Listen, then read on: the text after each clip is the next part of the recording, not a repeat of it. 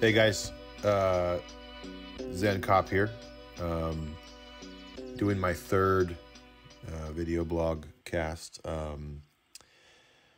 Still trying to put the pieces together. Like I said, I'll probably do a few of these before I really dive into an actual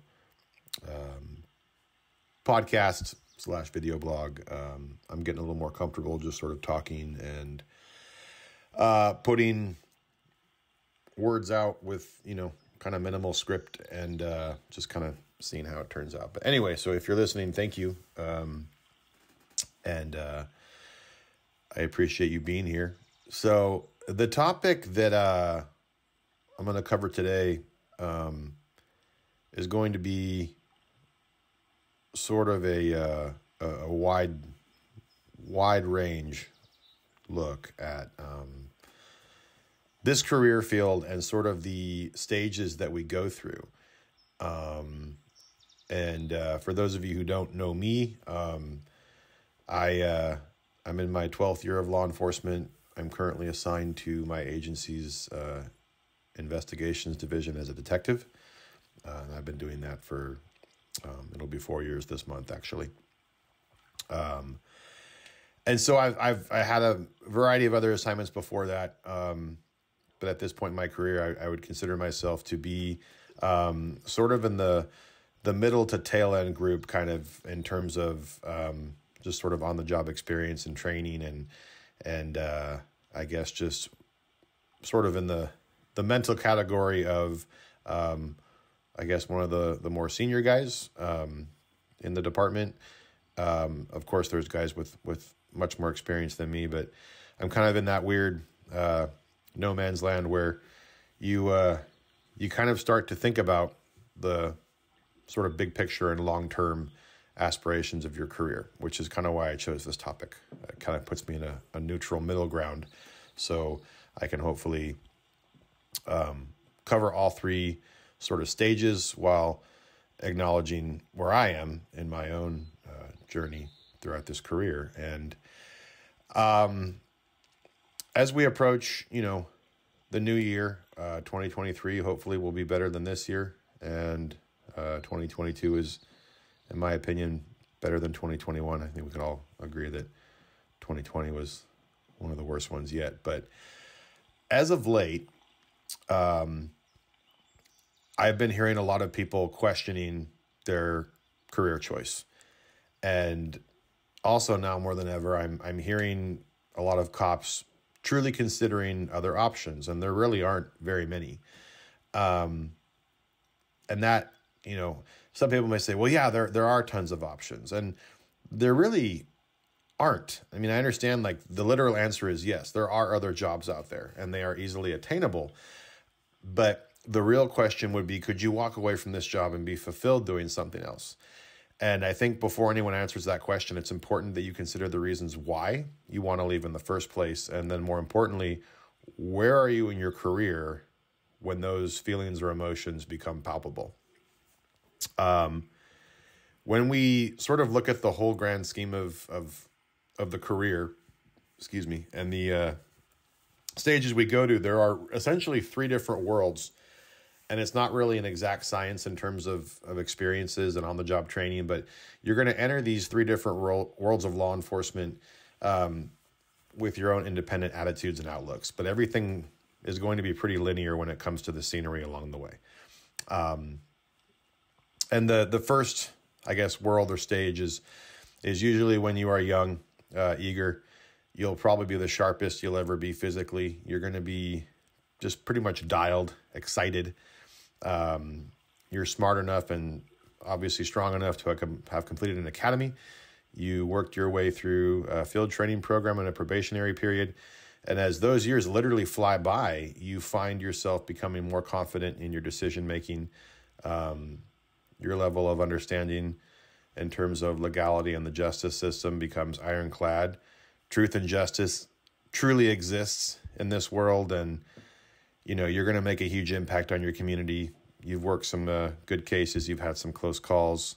You got an arrow in your cowboy hat, but but you haven't really developed any type of major work-related injuries or ailments.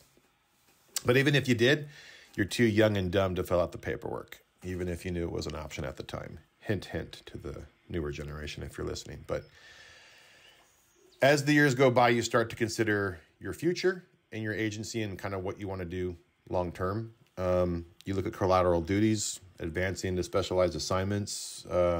Maybe you want to look at SWAT, or you want to start making your presence known for certain, canine. You pick it, right? You start doing role playing. You write in your yearly evaluations, your aspirations, and you just sort of regurgitate that same generic verbiage from the year before. And then you maybe get some type of leadership role, whether it's corporal or FTO. It's just sort of par for the course, right? But in that time period of your life and this career, things are good. It's stable, right? But as time goes on, repetition sets in, and the reality of the job becomes blatantly painful as the days start to pass very slowly. Time starts to move slower. You look over at the trainee driving the car, and they look about 12 years old. And, Nirvana is considered classic rock. The list goes on. And every Tuesday is just, it's not Friday, basically. And you start to get a little jaded, a little angry. You start to develop some toxicity. And that's totally normal. But once you get to that level, you have entered the middle world. And that's what I refer to as sort of a law enforcement purgatory. It's a dangerous place to be. And it's dangerous because it's a great place to be negative, and negativity will thrive in middle world. Negativity is limitless in middle world. The weather report would be cloudy with a 100% chance of negativity. You get the idea. You start to get really mad when it comes to just doing the job that you once enjoyed. You stop laughing at the jokes. You want to lose your mind when you walk into a store and some guy says, "I didn't do it," and you want to just throw him across the room. The harsh reality of the justice system is now full scale, and it's a failure in your eyes. And you hear yourself uttering 3 magical words, and those words are, "What's the point?" It gets to that point where you have intimate knowledge of your beat. You're on a first name basis with some of the most horrible people in that zip code. And at the same time, though, you develop a known reputation within your community and the criminal enterprise within that community. And it's just sort of a weird spot to be. Now, with all this experience comes the ability to become lackadaisical, and not in tactics, I hope, but in attitude. And it becomes almost second nature for you to dismiss what would be good ideas. You get upset when certain people get promoted or are otherwise recognized. You talk about how much things suck, but you don't put any effort into changing them. And when people suggest effort and change or anything positive, you pretty much tell them they're dumb for thinking like that. And middle world can make an amazing cop turn into one of the most nastiest versions of themselves they will ever see. And how you choose to deal with it is entirely up to you. Now, in middle world, it's not entirely negative. There's good places to go when you are responsible for your own success. If you can get a one-way ticket out of negative town within the first couple of years, middle world is where you will find your second wind. And the second wind can come in many forms, but it generally comes in the form of promotion, patrol seniority, or a specialized assignment. It's kind of like, when Mario eats that mushroom and he gets bigger, you get a pay bump, maybe a take-home ride, a better schedule. But those are very rare exceptions, right? And then the reality of what you're now doing at the same time can open up more stress. It can open up more exposure. And as long as we make an attempt to stay positive, we should be okay, but it's going to be very hard to kind of go in reverse once you're there. And end world, that's the last world where you're going to work in. It sounds scary, but it's really not. It's the easiest part. You're physically older. You've never been smarter in your entire life. You hold some type of rank or title that is admirable, hopefully. Very little gets you amped up. Your blood pressure is pretty stable. You're calm.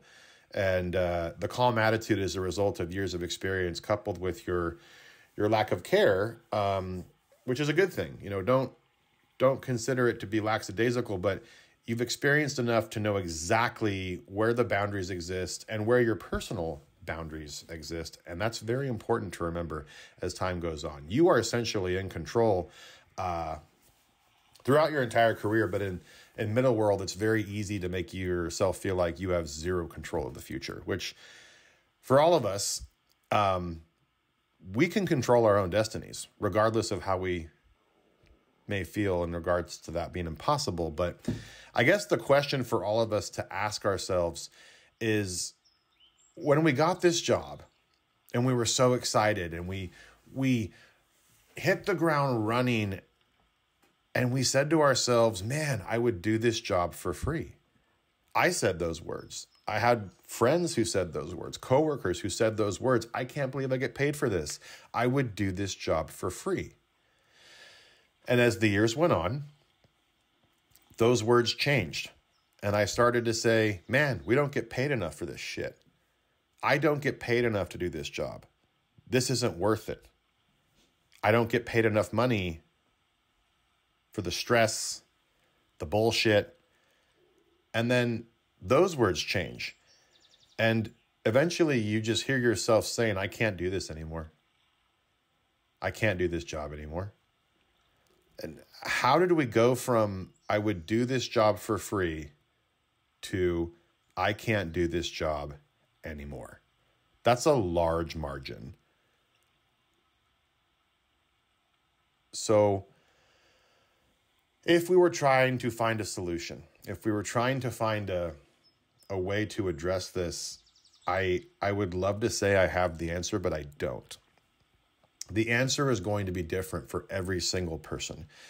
For every single mind, that mind is going to have its own independent way of addressing issues and finding solutions on your own. And sadly, we all know there are just some people who will never change. We all have them at work. We all have the guys who will complain about everything, and they will bring everyone down with them. And it's their job to just make sure that everything sucks, and they want everyone to know it. And they exist, but you don't have to be that way. You don't have to be that guy. Fortunately, I think for the majority of us, we are willing to commit time and energy into ensuring that we want to do this job for the right reasons. Now, that being said, if you're at the point where you're saying, I can't do this anymore, and you mean it, maybe it is time to start looking for other options.